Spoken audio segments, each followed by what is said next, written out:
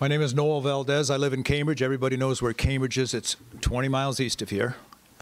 I've been growing garlic since I moved to Wisconsin. I actually grew garlic when I still lived in Minnesota, but I've been growing garlic a long time. It's actually, if you haven't grown garlic before, it's quite easy. It's one of the easiest crops to grow in the garden. Let me get set up here.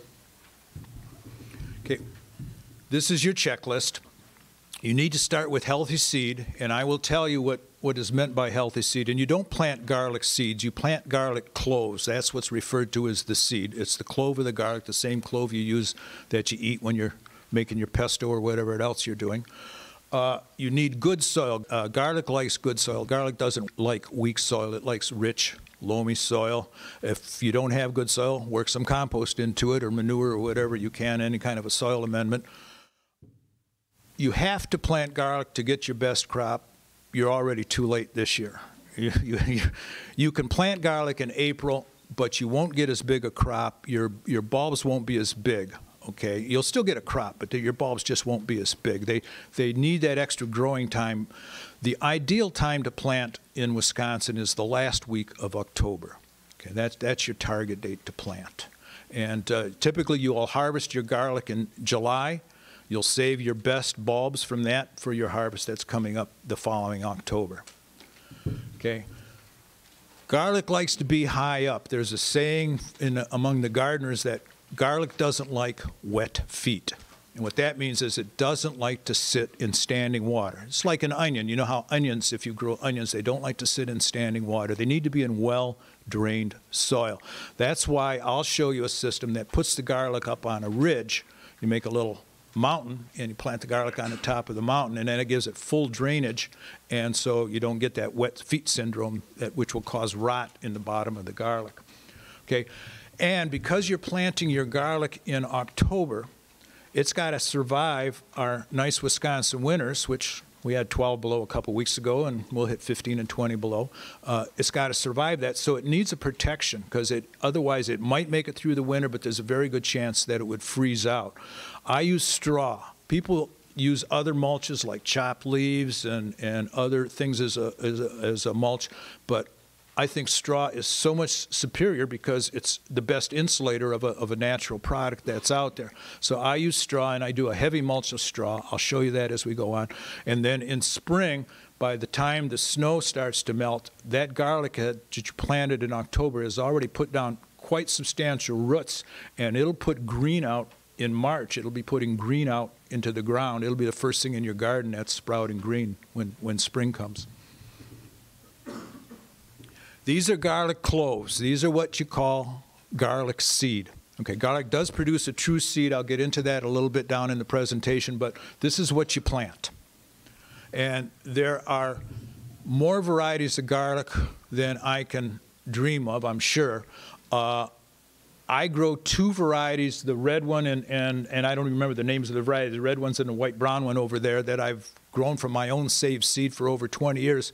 I can't even tell you what the varieties are anymore. But garlic is readily available. You can buy garlic at the store and plant it, but you better make sure it's organic garlic, because the non-organic garlic may be treated. And it may be treated so it doesn't sprout, and you don't want to plant that. It's not going to grow well. So you have to either use the seed from garlic you've already grown, or you have to buy some bulbs. Those are garlic heads or garlic bulbs. We all know what they look like. That garlic is hardneck garlic, and there are two varieties of garlic, and I'll get into that just in a moment as we move forward here. The very interesting thing about garlic is when you grow your own, it gets better. The garlic that you grow in your own garden over time acclimatizes itself to that specific location. So your garlic seed every year will be stronger than the seed that you grew the year before. So if you buy garlic from a source, say in California or somewhere else, and you plant it, the first year it may not do so well, but the second year it will actually be better than the first year because it's got used to the nice Wisconsin winters that we have. So garlic acclimatizes itself. And it's one of the best plants out there for doing that. It really localizes itself to local growing conditions. When you buy your bulbs and you spread them apart, or you've used your own bulbs that you've grown, always plant the best. Don't plant the weak ones. Don't plant the small ones. Plant the best, because that's what you want to grow. You want the best variety, the best, the strongest, the biggest. So always plant your best seeds. Eat the smaller ones. If there's any damage on those cloves, there's insect damage, there's any kind of mold, there's a big gouge in it, the paper is totally torn away where it looks fragile, don't plant that one. Plant the nice, robust, healthiest cloves that you come up with. Okay, there's a couple varieties of garlic that I actually picked up this year. I was at the Wisconsin Master Gardeners Conference in West Bend last fall, and there was a garlic vendor there who grows thousands of cloves, for bulbs every year, grows it for money. And so we made a trade, and I ended up with some nice new variety of garlic that I'm working in. As far as steering you to the right variety of garlic to grow, it'll all grow. It's what you want, so you have to find your own way. There's hot garlic, there's mild garlic, there's what's called hardneck garlic, there's what's called softneck garlic. Now that's a big difference. I'll have to explain those a little bit to you, but you find your own way on the garlic that you want. Okay, hardneck varieties, Allium sativum orpheuscorodon. This is the variety that produces the scapes, the flowering head. Okay, this is the garlic that gardeners that are growing for money will typically grow in the northern climates. Okay, hardneck garlic, very popular in Eastern Europe, very popular, Poland, Russia, all of those places like that. They grow the hardneck varieties of garlic primarily.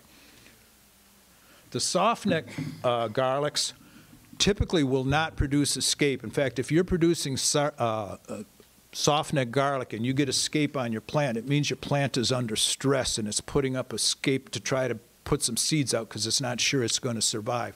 The hardneck garlic will always put out scapes. Both varieties, both the hardneck variety and the softneck variety, grow very, very well in Wisconsin. It doesn't matter. But typically I guess it's because of so much about the European heritage that Wisconsin have, the hardneck is more popular. It's more pungent, the bulbs are bigger, and typically that's the variety that people grow. The difference that even a layperson would know about garlic, the hardneck versus the softneck is what you make the garlic braids out of. The hardneck, you can't braid it. Okay, but if you want garlic braids, you have to grow the softneck variety. Okay, we talked about that. Hardneck doesn't store quite as well. Softneck varieties will store better. Softneck is typically, if you walked into Woodman's or a market like that and you see the little 3-packs of garlic and the little thing, those would be softneck varieties. They're typically washed in the store. They actually store quite well. You can get almost a year out of a softneck variety. Hardnecks, if you get 9 months, you're doing pretty good. I'll get 9 months out of my garlic, but I certainly can't make it last a year.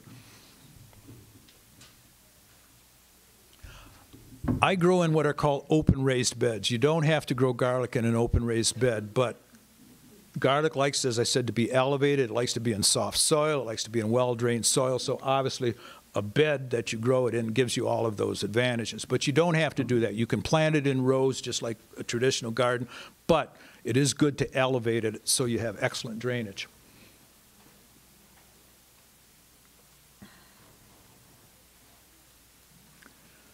We already talked about this. Last week of October, that's your target. But there is a wide window. You don't have to make it the last week of October. I've planted garlic as late as December, had to actually chip the soil open so I could get the cloves in and had no problem. Okay, but I had to get it in there so it still had time to get its roots set before the hard freezes come. But typically, try to get it in there before the middle of November, So, but that's your target, last week of October.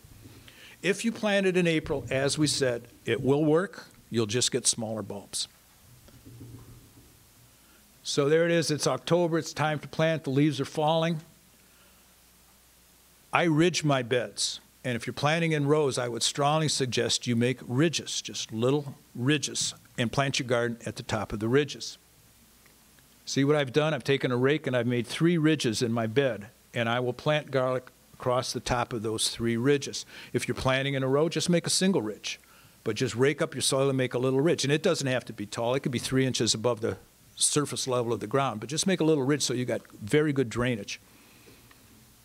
I plant my normal sized garlic 6 inches as the spacing. It's a very good spacing to use for garlic, 6 inches apart for your cloves. If you have this big elephant garlic, which is not really a garlic, it's a leek, but it looks like a garlic, those should be about 8 or 9 inches apart because they put out a great big clove. If you're planting these little, small, real hot little garlics that they grow, those can be as close as 4 inches apart. But your typical garlic should be 6 inches apart as far as the spacing goes. Okay, we already talked about this. Garlic doesn't like wet feet. If it sits in wet water, the bottoms will rot. You won't get nice cloves. You'll have problems. So you want to keep that bottom dry. Garlic doesn't require a lot of water. You can tell if it needs water. If anything else in your garden needs water, water the garlic while you're at it. Most of the time in Wisconsin, in a normal garden, garlic never needs to be watered. It gets all the water that it needs. Here's what I use to shape my beds with, but whatever works for you. Remember what the cloves look like. There's a pointy side and there's the flat side that was connected down to the root, pointy side up, okay? If you plant it upside down, it may work, but the garlic has to work twice as hard to overcome its ability to try to get that growth coming through that point, so pointy side up. I don't bury my garlic. I just push it into the ground till that top of the point is level with the ground surface, and that's how deep I plant it. And then I don't cover over it either. I just shove it in the ground. That's it. Okay, there's my beds. I've got my yardsticks out there. I'm laying them out 6 inches apart. If your soil's soft enough, you don't even need a tool to plant. You just shove it in your soft soil. If your soil is a little tougher than you'd like it to be and it's not totally soft, you can take a dibble to make a hole, or just take a little finger hoe or something to pull the soil back to get it in the ground.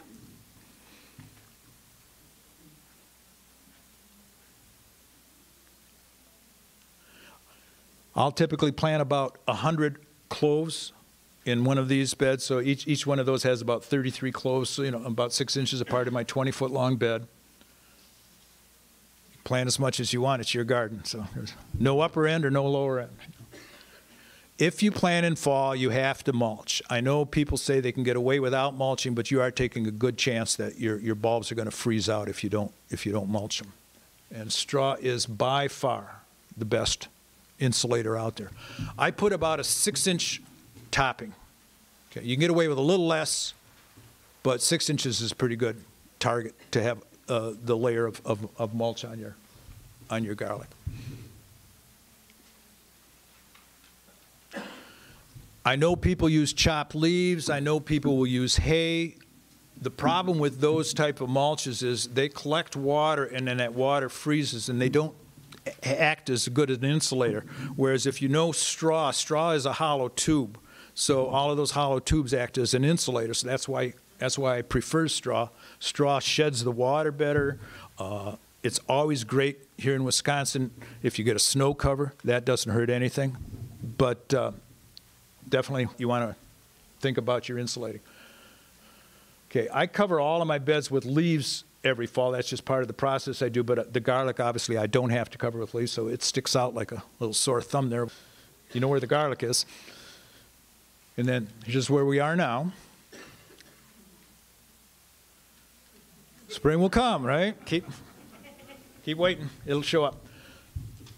Garlic will be the first plant that shows up in the spring. It'll be poking its flags up through that straw. It'll still be freezing outside, and it'll be poking up those little garlic flags through the straw. It's a very cold tolerant plant.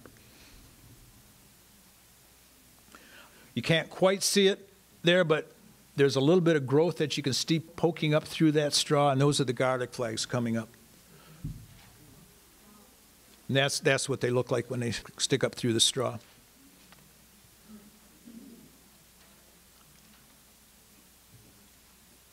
There's a bed that has just started to sprout. You can see there's still a lot of snow on the ground. I'm starting to pull the straw back. I don't let the garlic grow through the straw. You can probably get away with it if you want to, but it's best to pull the straw back as the days get warmer.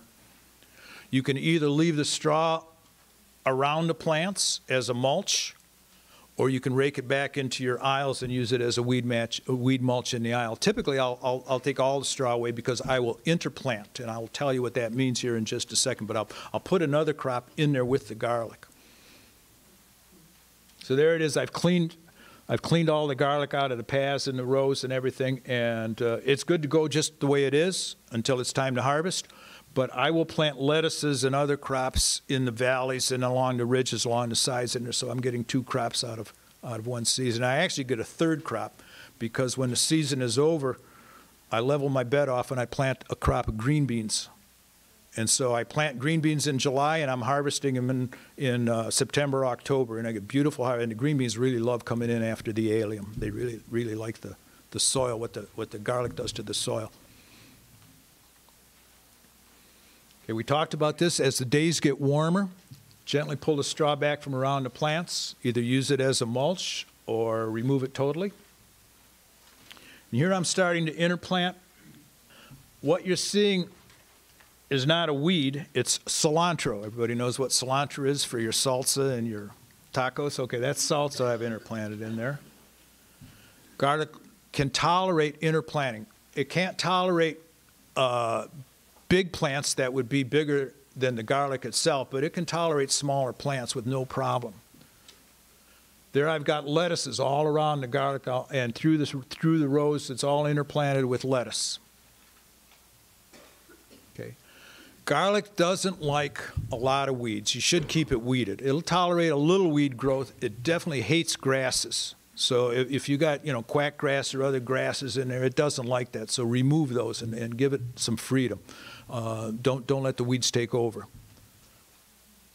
Okay, we talked about garlic scapes. Garlic scapes are the garlic's method of reproduction. They throw up this stem that throws out a seed bulb.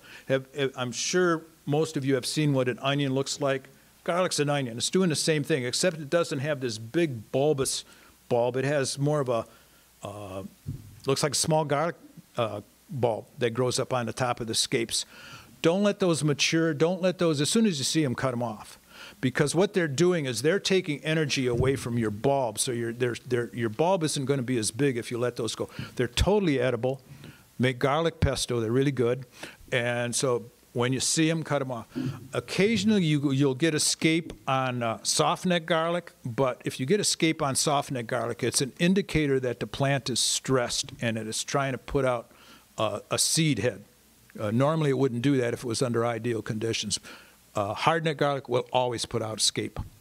And they'll put out more than one scape. You cut that one off, it'll try to put out repeated ones. Okay, this is scapes that have gone on too long. They're pretty, but they're definitely, I should have cut them off long before they got that far. Okay. Okay, usually you won't have a lot of pest problems with garlic. You won't have a lot of disease problems with garlic. The culture is exactly the same as onions. So if you grow onions and if you have problems with thrips or other insects or flies, you're going to have the same problem with garlic, and you have to do what you can.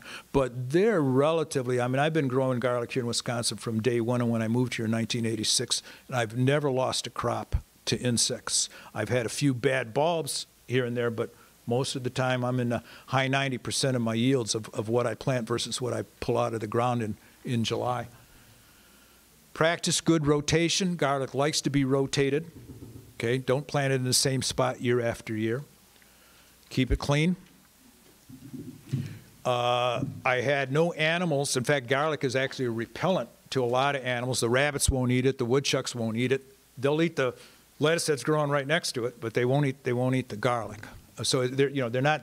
It's not that good of a deterrent that it'll keep the rabbits from eating the lettuce, but they at least protect themselves. Okay, I'm not watering garlic there. I'm watering onions, but I am going to talk about watering.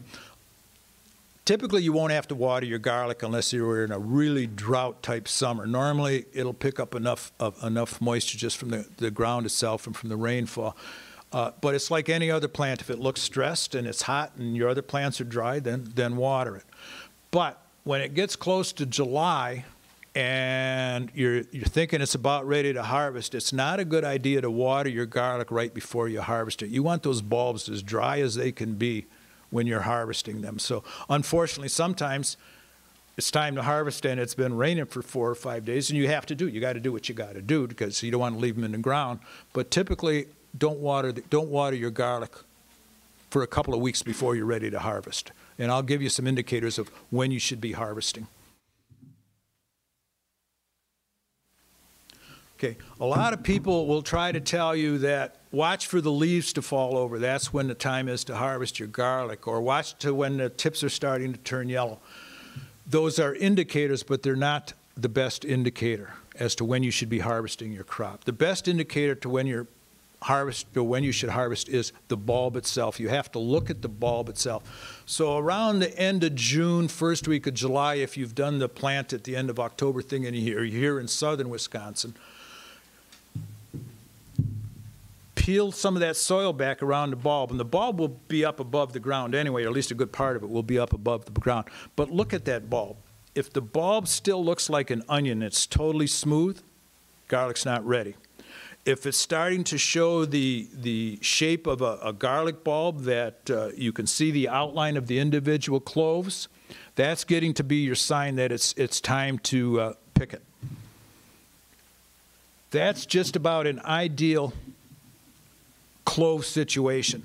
The paper is starting to get, or the skins are starting to get papery on the outside couple layers, but they haven't yet split. You don't want that paper to all split and expose the cloves. Then your garlic has gone on too far before you harvest it. It'll still be good garlic. It'll still be totally usable. You'll still be able to get a couple months storage out of it, but if you let it go too long, it'll sprout faster than if you pick it at the ideal time when it's a perfect bulb like that. So you can still, you can let it go, but once it's starting to split, you're past your sell-by date. That you should have already had it out of the ground. So too smooth, looks like an onion, not enough. Too long, it'll start to split. Typically, for me, I'm in Cambridge. It's only 20 miles from here, so it's essentially, you could say it's Madison, 15th of July. I mean, it'll vary a week or so, but typically the 15th of July is when I harvest my garlic. Okay, like any crop when you're first harvesting, they're quite delicate in there, so some people try to pull them out by the neck. It's not a good idea. It's best to get underneath them and lift them out. Okay, if you pull them by the neck, you can do damage to the little necky part that's just touching the clove. They won't store as well. So it's best to lift them out with a fork. Okay, garlic should be cured before you store it. And what curing means is you just let it dry out. You harvest your garlic, you brush off all the dirt that you can, make it as nice and clean as you can. Don't wash it unless you absolutely have to. I have washed garlic when I've harvested because it has been raining and it comes in and it's all muddy, and I don't want to bring muddy garlic in the house, so I will wash it, but it's better not to. It's better to just brush the dirt off and leave it in its natural state. I'll just lay it on a table, put it in the garage for 2 weeks. Don't stack it up too deep, because if you stack it up deep, it won't breathe and your plants can start to rot. So give it a lot of space to dry out. Okay, we talked about this. Don't wash it if you don't have to. There's some washed garlic. That's a softneck variety I grew years ago. I don't grow much softneck anymore. I just like the hardnecks. They're tastier. But I washed that because I harvested it and it was all muddy. And it was fine, but better not to. Okay, you can't braid the hardneck varieties. For storing them, the best thing to do is just trim the neck off about 2 inches up from the bulb, as you see here. The best storage for garlic is in a relatively dry condition. It doesn't have to be cold. In fact, it doesn't like cold storage. It likes room temperature storage. So 65 degrees in your basement would be ideal, or wherever you can have a nice dry storage. It doesn't like high humidity. Most of our houses in the winter don't have high humidity, but it doesn't like high humidity. It's easy to store, and as I said, I get about 9 months storage out of my hardneck variety. I mean, at the end they're starting to sprout, and you got to cut around them and stuff like that. But I'm still getting 9 months out of them. This is how I store mine. Now I'll plant about 100 cloves, and that easily lasts. There's only 2 of us now in our household, and so that'll last us, almost a year, 9 months. Then we have to supplement it with small farmer's garlic. Don't store in high humidity. Definitely don't store your crop in a refrigerator. It'll go bad relatively quickly. Garlic can be frozen or dried, but you do not want to store garlic in oil. I know you can do it for very short term, but long term, it can lead to botulism, and none of us want that. Okay, the garlic we harvest in July is what we plant in October. So after your harvest, pull out your most beautiful, the ones you're the most proud of, save those and plant those. And the rest you eat. And that is the end of the slideshow type presentation. Thank you.